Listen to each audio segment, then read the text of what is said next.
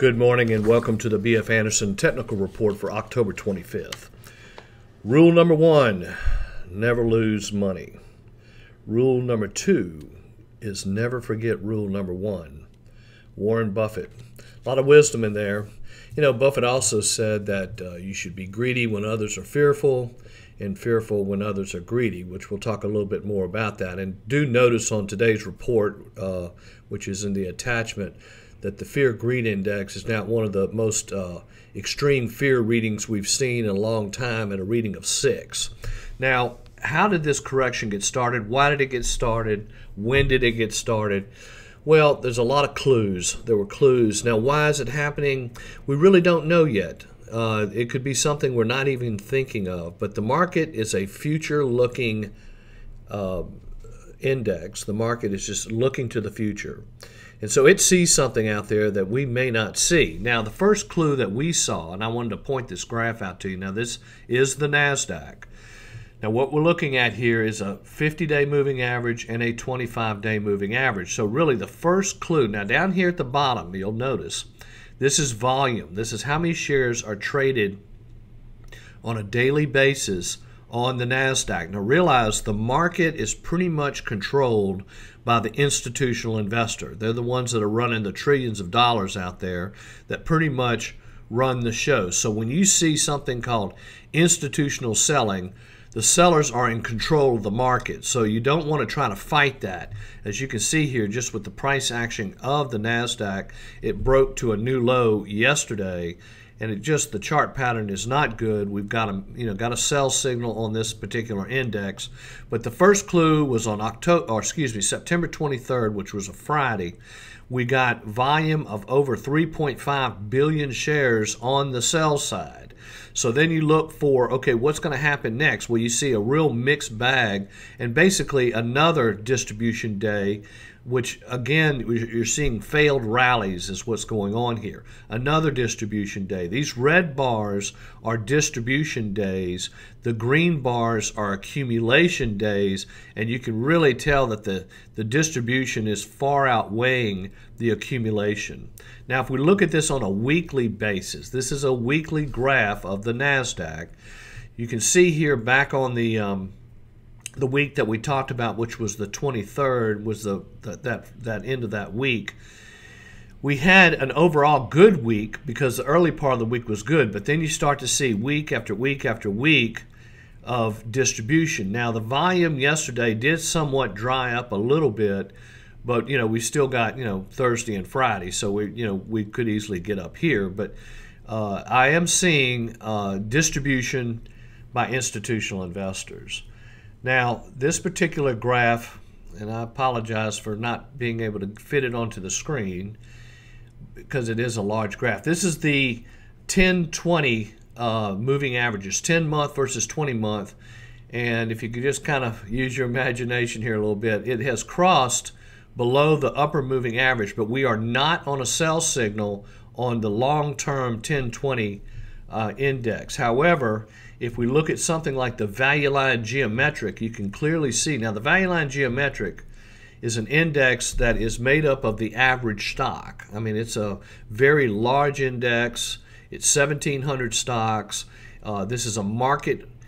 This is not market cap weighted. This is arithmetic or geometrically weighted, which means equal weighting. And so you can see that the geometric has really come down, and this is the 200-day moving average. We have just blown through that like a knife through butter and making new lows. The trend is not good. Now, as I mentioned earlier, the fear-greed index got to a reading of 6. However, our put-call ratio, again, is also in extreme fear. This is a green light. One other indicator that we're watching is the amount of money flowing in and out of mutual funds over a 5-week period. That has also given a green light. So if there's anything positive going on right now, is that we're seeing a lot of excessive pessimism and could set us up for a very nice buying opportunity. Now, the prior leadership was really dominated by companies like Amazon, Facebook, Google, the FANGs.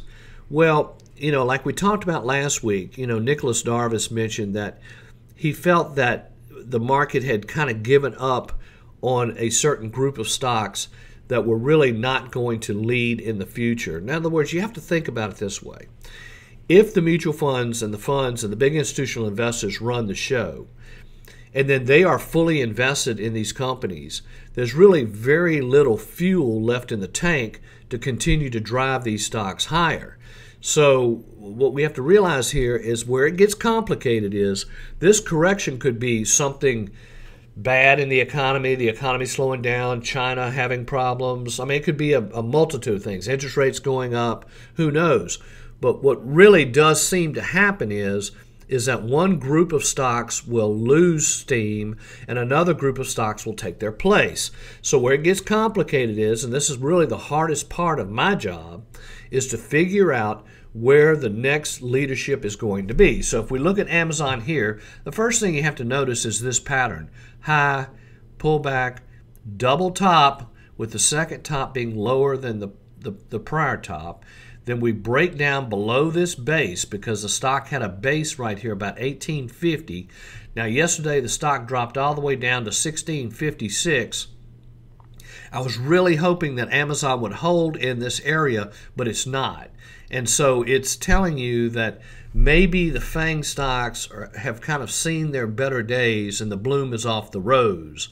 So we want to watch these stocks because what we're really wanting to see is a trend start to develop. Let's just say, take this point here. You get the big sell-off, then you start making higher highs and higher lows, higher highs and higher lows, and you go back into an uptrend.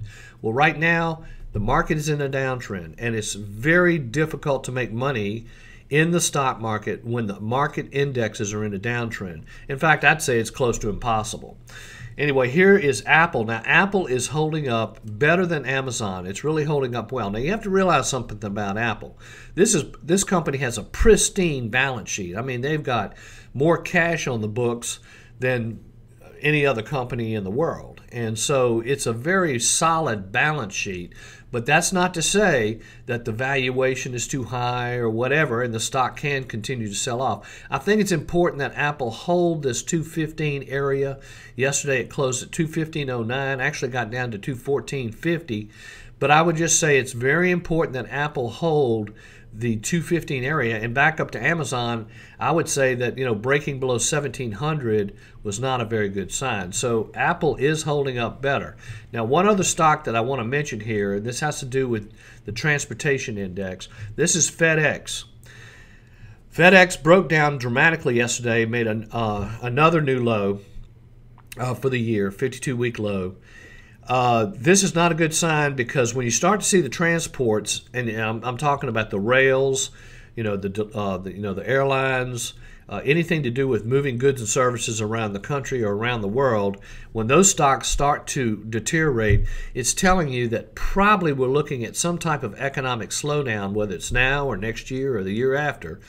But the fact that FedEx is falling off like this tells me that this market could have a broad decline.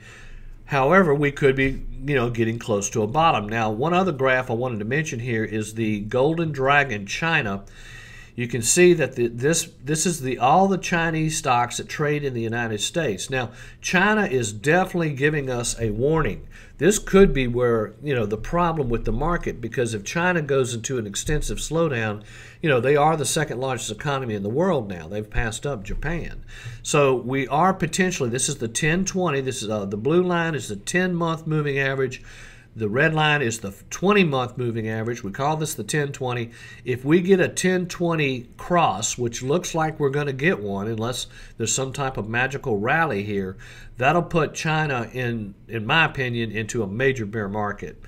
Now, the other group that I would comment on that is really looking iffy are the banks, the financial sector. This is the XLF, which is the financial sector. Now, this is banks, insurance companies, and so forth. But when you see this kind of fall off in this group, that's just not a real good sign either. So, in conclusion, what I'm saying is, and I don't have a top 5 this week because it just doesn't make any sense to be looking at the top 5 because everything looks terrible. The market has gotten difficult. We will have another uptrend. More than likely, it's going to be led by companies we may not have ever even heard of.